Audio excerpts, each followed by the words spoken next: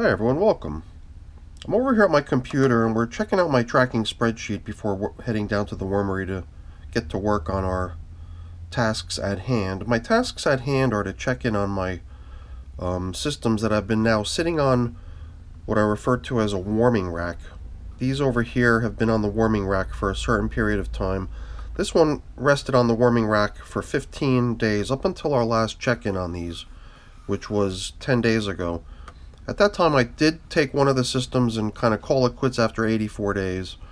But on my warming rack, there's these 3 other systems that we've got slated for check-in today. I guess the only reason I put a to-do next to this one that's not even on the warming rack or even functioning as a cocoon nursery anymore is because last time it was just sort of determined that it would be coming to a close, but at this time it's official. The contents have been emptied out, the bin has been washed off. So I only put a mark there to indicate that I would want to make mention of that, to officially, take it off the books as being tracked anymore. So it's these here, this 68-day-old cocoon nursery, now on the rack for 25 days. Another one on the rack for 25 days is this 48-day-old cocoon nursery. These sat around as cocoon nurseries for a while till I built this warming rack. And then last but not least, this third one over here, which is a 23-day-old bin, which got onto the rack only 2 days after it started into being a cocoon nursery. So you can see that the cocoon nurseries, if you can once again see the pattern on the background, I don't know if I'm getting too close with the camera now, but the cocoon nurseries always launch on the same day as the new bin that the worms that created those cocoons get launched off into. So the newest one are these 3 buckets that I'm running European night crawlers in. The other 2 have been on the rack a little bit longer, also night crawlers here. In the other case, it's the mixed population of worms. There was a little bit of bait food placed on the top of each container to try to lure any worms that might be coming out of the cocoons and hatching. And at this point, maybe 23 days as a cocoon nursery, in the case of the youngest one, might require a little bit more time. Maybe there's still a cocoon or 2 in there that needs to hatch. But I would think that the other 2 more mature ones have had plenty of time for the last of the cocoons to hatch out. At this point, it's really just letting the baby worms grow to a mature enough size that they can be rounded up and relocated. So we're going to be checking in on these systems. I just figured we'd really quickly look through the document here to put things in perspective, and then we'll head on downstairs. So let's get to work. Now, before we get into the bins themselves, the warming rack is nothing more than just a couple pieces of wood placed up on edge. Just to have a couple of bricks to keep those precariously placed pieces of wood from toppling over, sending all these trays of finished castings down onto the floor. More recently, I started covering up with cardboard, thinking that if there is a little bit of warmth generated within the containers, then let's not let it escape and try to keep it down in there. So here's the last tray that we had been previously monitoring and abandoned the last time we checked in here. Its position was out on top, getting some warmth from the gap between a couple containers. At this point we're down to 3, and at some point in the near future I might actually be looking to get another bin on here. A bin that's almost done getting evacuated through horizontal migration. And in that, I think that we might be able to round up some babies once the cocoons in there hatch. So I'm going to be looking to vacate this thing at some point soon. And it might be the oldest of them that we might be able to bring to an end at some point soon. So let's get this camera up onto its tripod. I'll slip on a glove and we'll get to work checking in on these things. See how our little baiting stations are doing, rounding up baby worms. Now, in each of the 3 containers that we're going to be checking in on today, the objective is the same. Number 1 is going to be to collect any baby worms that have come together in the baiting station that we created. If there's any moisture needed, I'm prepared to apply some using my pump sprayer. And I don't know if we're going to find many leftovers, but even if we do, I think the game plan was just to reinforce the baiting area in each case, in each of the containers, so that the process can continue. Obviously, there's always that chance that in the oldest of the containers, the 68-day-old one with the mixed worm population in it, there's always that chance that we might determine that there's really no need to continue and we can call it a done deal. But right now I'm just assuming we're going to continue on that one and let the process continue. So that's going to require moisture, bait, and time. So let me get the first bin over here and we'll see how things are progressing. So the first container we're starting with here is the oldest of the three. It's the mixed population. Castings from the mixed population that now lives in my Vermibag tote.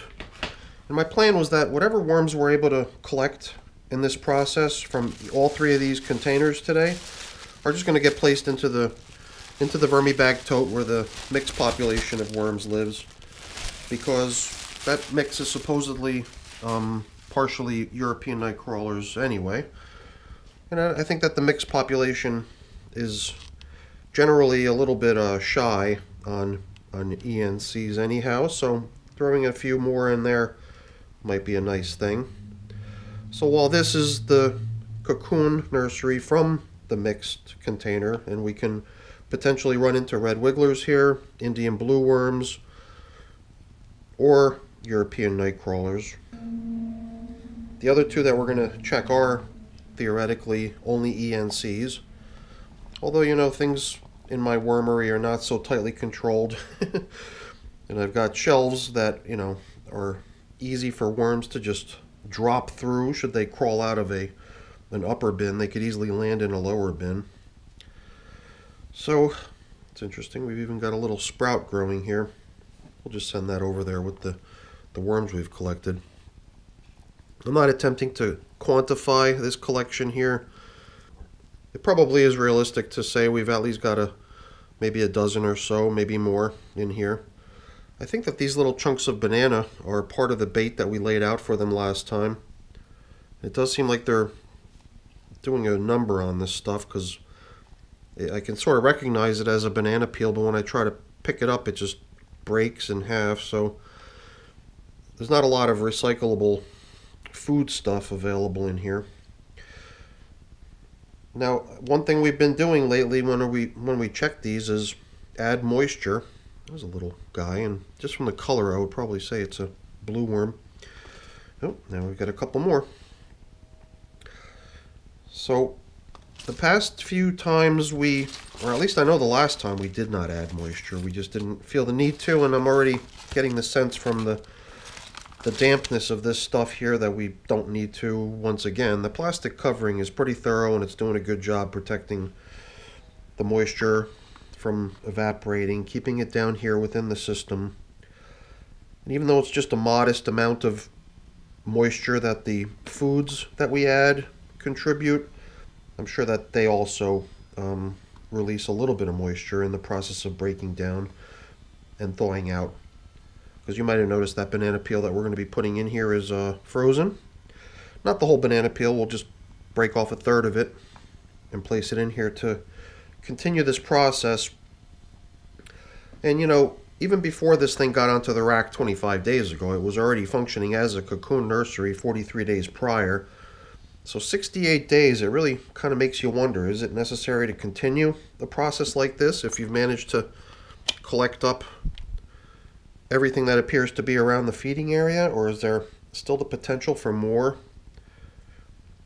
I mean, it does seem like the surface, where all the moisture is recirculating, would be a key place for the worms to show up, to take advantage of that collecting moisture. The food being there is just another thing to hopefully keep them there until we can scoop them out. I'm still finding a worm or two here or there. I'm not in any real rush to bring a close to this system, so if it's going to require time, I'm all about that, and let it keep going. At this point, if there are any worms remaining in here, they're probably really, really small and just sort of made their way out of their cocoons, possibly.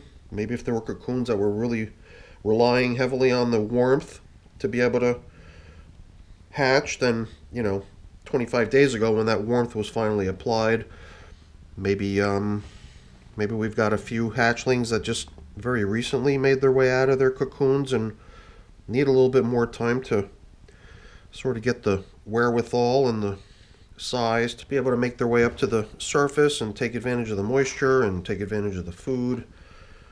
So I'm going to let this continue as is. I don't feel the need to apply any further moisture. I wouldn't want the stuff to get all nasty. And I guess from that point of view, even the stuff being a little bit dry out here on this outer edge might be additional motivation to get the worms to further move inward, hopefully move upwards, and come to the place where we can round them all up. But I've got a feeling by the time we get back in here next time, whenever that may be, we're probably not going to find many worms, but we probably will find a couple. Because it seems unlikely that we would have, succeeded in getting every last one of them out of here. But since, like I said, I'm in no hurry, allowing this to continue will probably yield a couple more volunteers, but at this point I would assume we don't have a whole lot left to go as far as rounding worms up out of this system. So I'm just going to take a piece of this banana. Perhaps this is the bin that we need the least amount in, because there's probably the least amount of worms to be rounded up out of here. And the youngest of the bins, the 23? Yeah, the 23-day-old cocoon nursery. It was only 23 days ago that we pulled the adults out of there, so I guess there's still that possibility that a few of the cocoons that those adults left behind are still not yet hatched. But let's make our way over to those other containers and see what we've got. My only other thought was that maybe there was a worm or two still camped out on this plastic that we could have taken along with the others, but if that's the case, we'll just have to be sure that we get them next time. But since this is continuing, it's not an urgent matter, so we'll just leave it the way we found it for the most part. Freshly set up with bait, not needing any additional moisture. But as far as extra time is concerned, I believe whenever the next check-in is, I believe that's probably going to be my target for bringing this system to a close. So let's get the next one out here.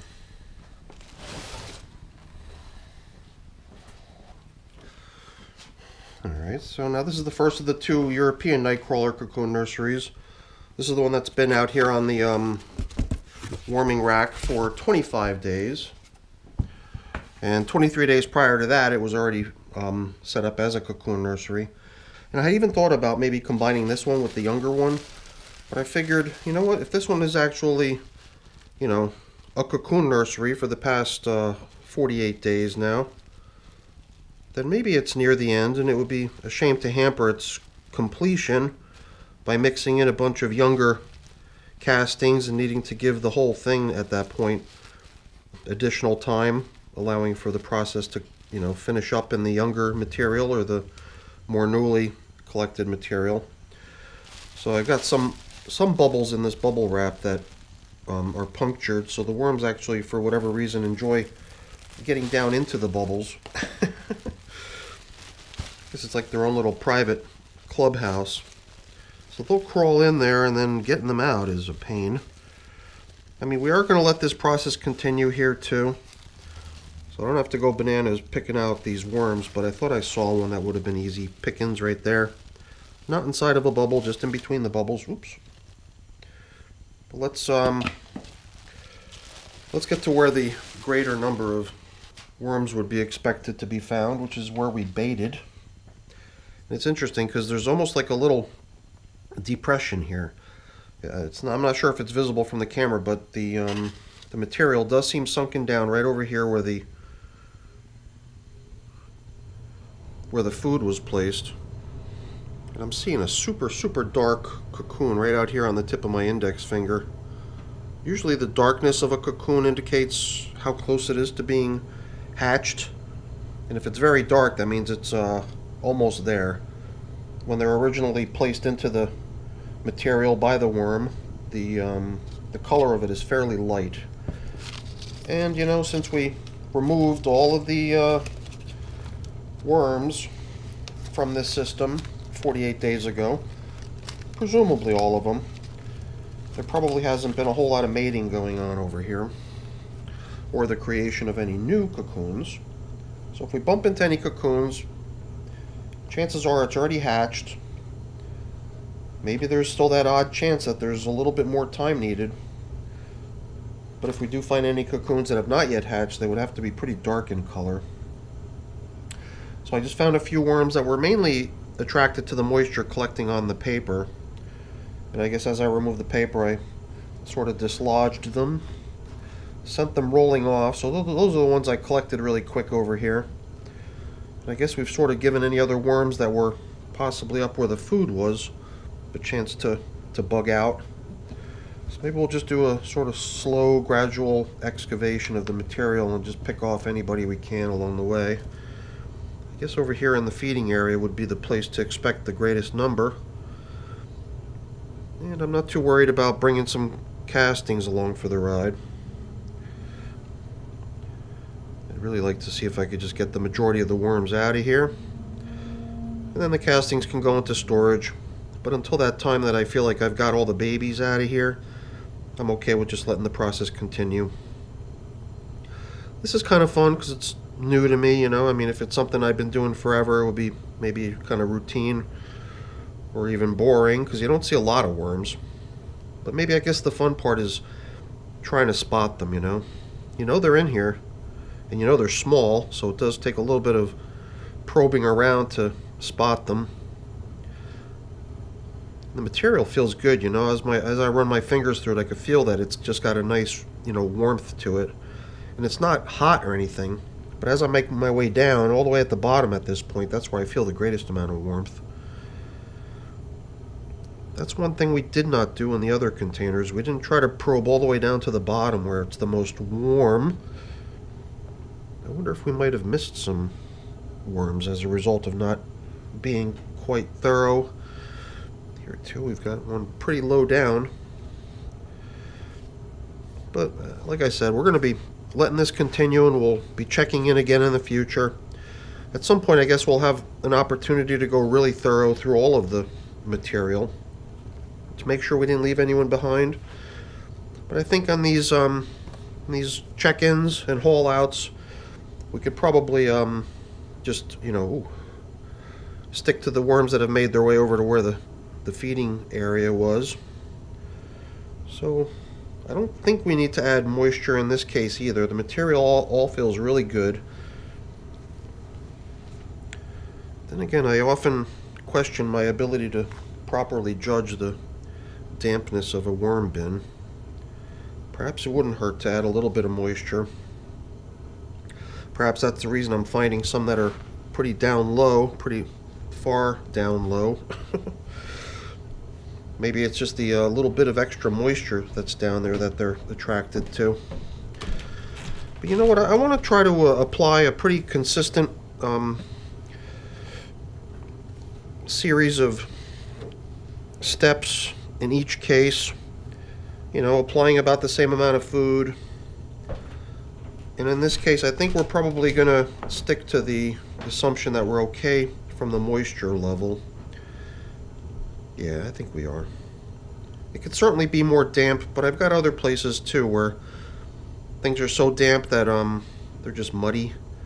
And here it feels really nice, good moisture level, yet very crumbly still. That's really what you want, I think. I think you want that kind of middle ground of stuff being damp enough to be very comfortable for the worms, but still nice and loose and crumbly.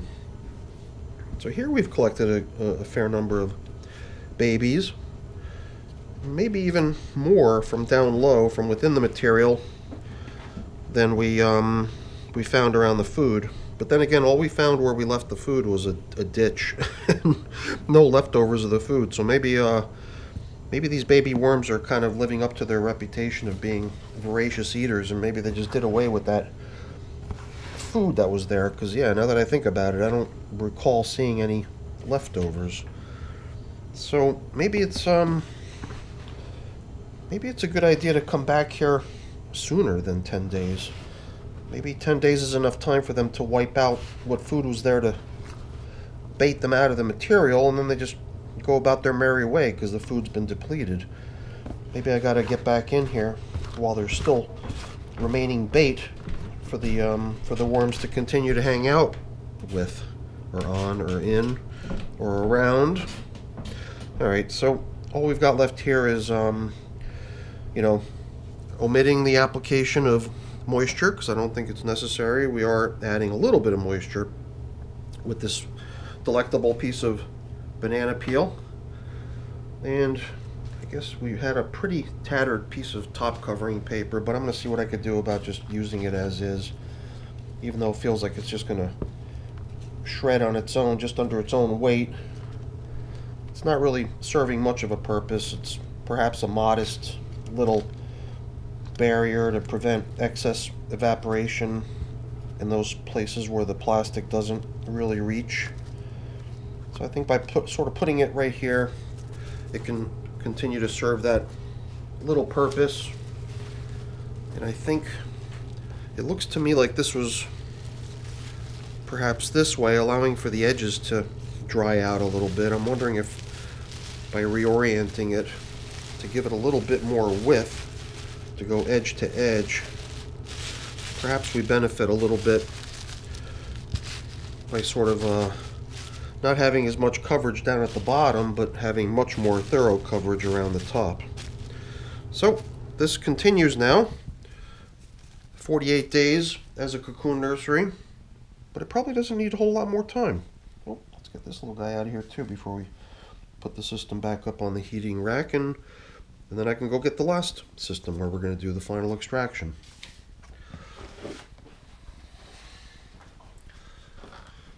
Okay, now this one is also European night crawlers like the last one that we just did.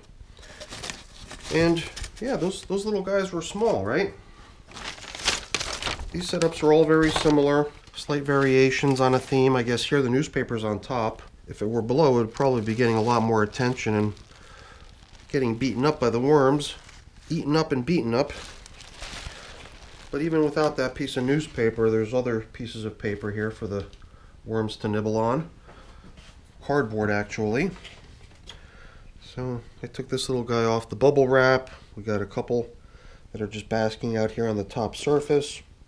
These little guys don't look like they were just freshly hatched. This little guy here has got the clitellum on it, so does this one. So these were the ones that just sort of evaded me when I did the collection and relocation of the worms. And I didn't really, go bananas trying to make sure that I've evacuated the castings completely. So I did go into this with the expectation that some of the newer bins where I've been trying to kind of compress the timelines and overlap some of the phases, I sort of left some of these stragglers in here with the knowledge that I'd be back and can collect them up the next go around. So we don't have to go too nuts finding every last one. At some point all this cardboard will be relocated with the last haul out of worms. And I'm just curious to see if there's any more between the corrugation layers. I guess it makes good sense just to pick off any ones I can see along the way. Curious to see if there's any leftover food here. A lot of times the distinguishing factor about the night crawlers is that they really enjoy the carbon-rich food items you give them, like these pieces of paper. Kind of makes you wonder if they'll just ignore the yummy kitchen scraps or pieces of fruit or veggie that you left for them, and they'll just go for the cardboard. I don't know. So we'll see if we spot any leftovers. But even if we do, they're going to get that last chunk of banana peel that I've got set aside for them, because the process will definitely continue here. After only 24 days, there might still be the chance that there's a few more cocoons in here that need more time to hatch, or at least I would assume that that's the case. You know what? I'm wondering if we might be able to just do a sort of a wholesale grab out of here and put it in here with the assumption that there are a good number of worms. Then we can gradually pick out the things that we might be able to reuse, like this chunk of a banana peel. I can see there's a little worm right in there inside the stem, but we're not going to work that hard to try to get them all. You can see there's signs of some cantaloupe being fed here last time too, so that must have been a really tempting feeding for them to come up for. And it does seem like, other than that little bit of hard rind of the cantaloupe, they've nipped off all of the fruit from it.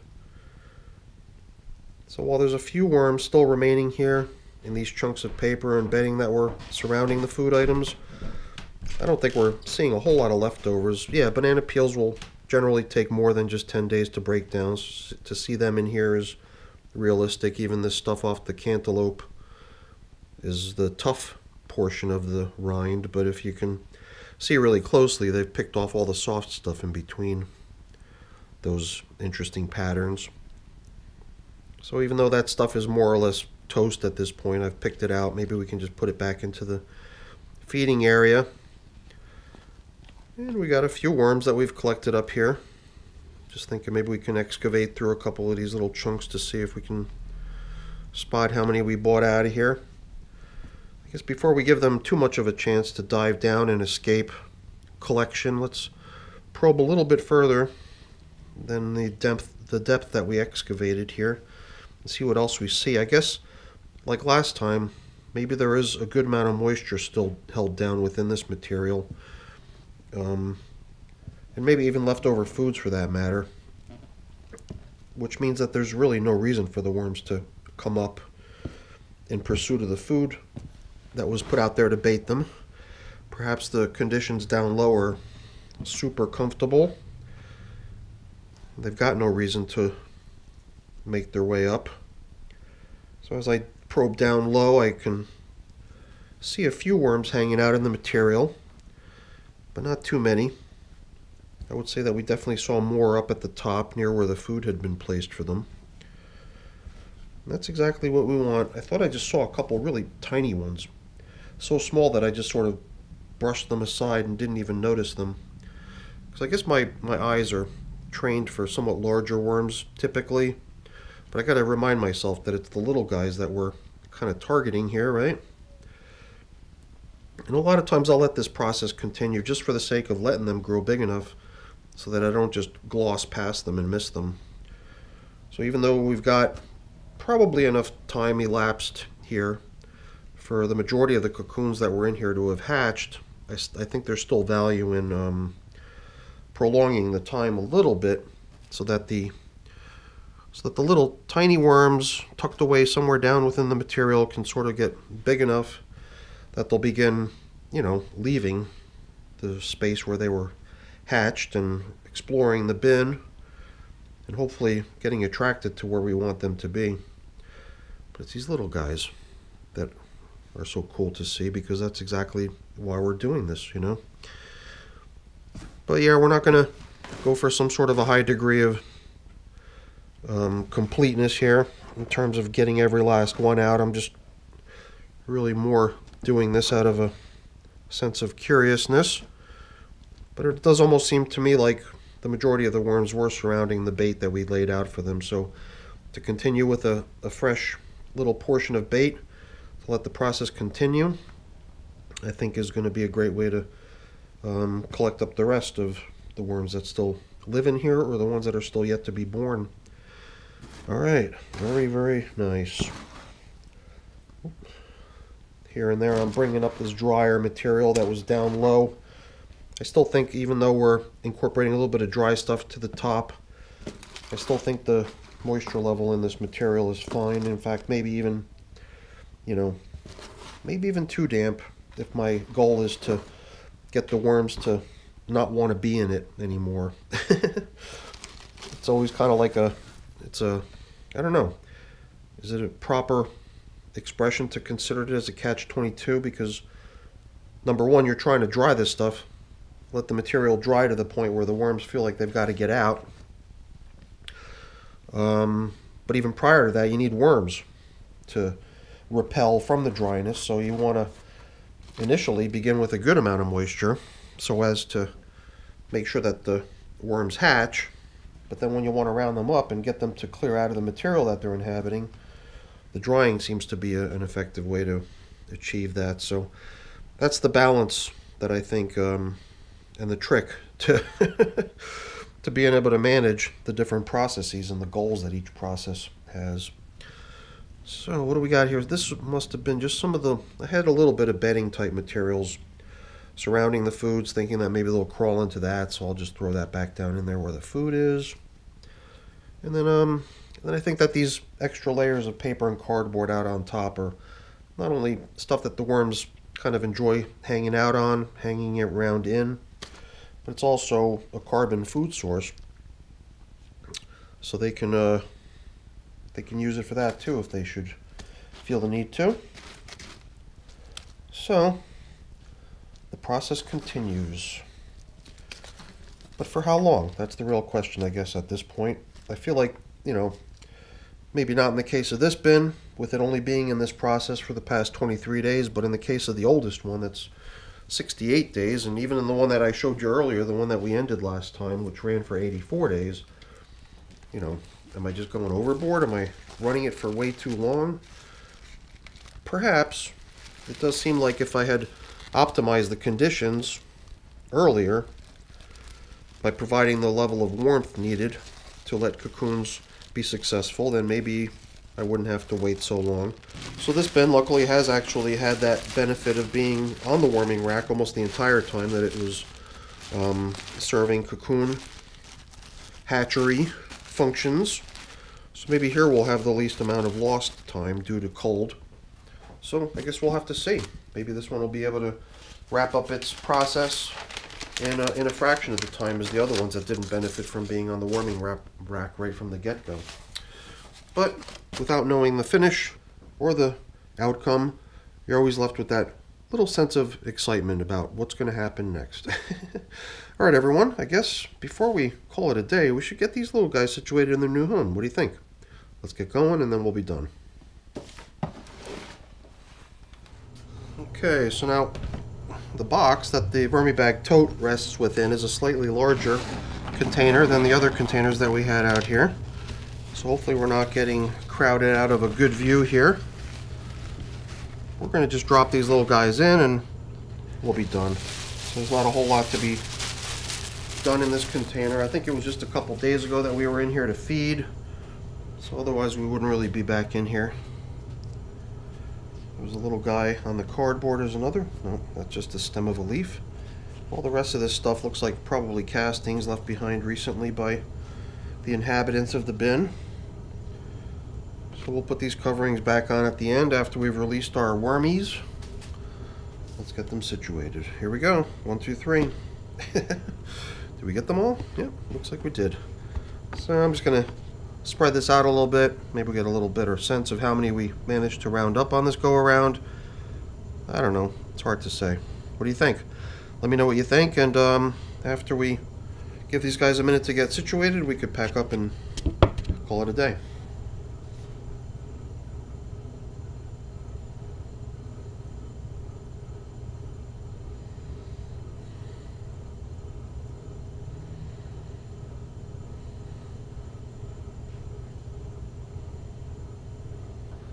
Well, there's not much left here. The camera did actually evidently run out because I ran over to the sink to rinse out that tray that the worms were brought over in here with, and when I got back the camera was indicating that it had stopped already due to the storage being maxed out, so I made a little bit more room just to film this wind up and sign off.